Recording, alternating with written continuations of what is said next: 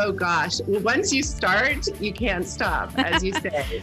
I mean, from fixing your foundation, we're all cracked when we end a relationship. So you got to get in there. You got to go to the therapist. Psychology of learning about yourself and what's holding you back. I can't change what's already happened. So there's no value in wishing it were different. And essentially I learned through reading Eckhart Tolle and things through years after that every negative emotion that we have is self-created by the degree of resistance that we have to our reality. Whether it's a past reality, whether it's happening right now, or whether it's even a projected future reality that we're afraid of. So if good is the enemy of great, if companies are great or good or less than good, it's probably a reflection of the person behind the business itself. So I think we bring our personal standards to our business in many cases. So if good is the enemy of great, then fine is the enemy of fantastic.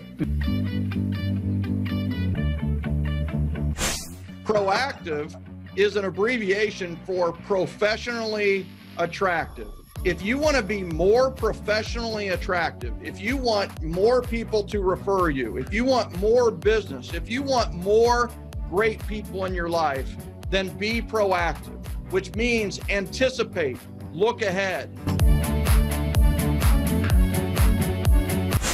And it's not getting caught up in the vanity metrics of it. It's trying to just understand the psychology of why certain content is resonating with certain people, certain themes, certain formats, certain stories.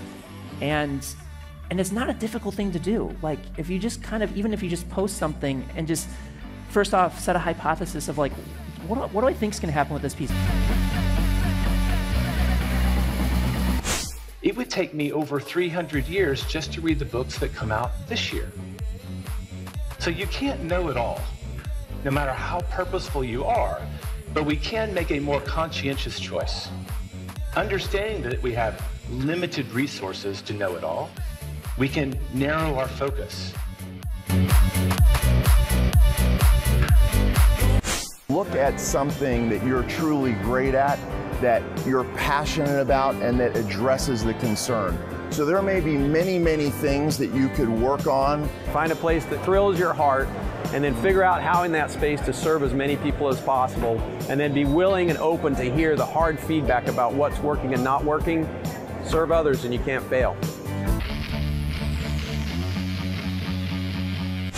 So we have a choice about where we put our attention. So we can bring less stress into our life, and when it does come in, we can do the things that help us release the stress, like meditation, yoga. I think stress is also kind of a gift from the universe sometimes. You know, what are you stressed about? Are you procrastinating?